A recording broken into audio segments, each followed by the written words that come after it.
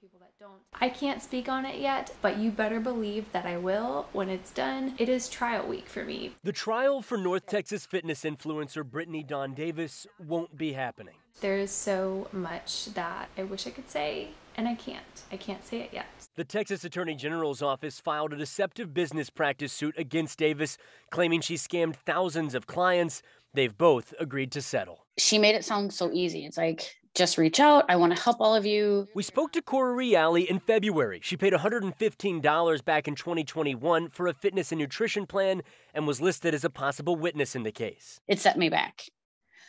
It actually pushed me back into my eating disorder. The lawsuit says Davis sold plans up to $300, but never provided personal coaching she promised, and even charged a shipping fee for digital plans. I'm sorry for anyone that feels hurt or scammed. Davis has apologized and is now switched to selling religious retreats.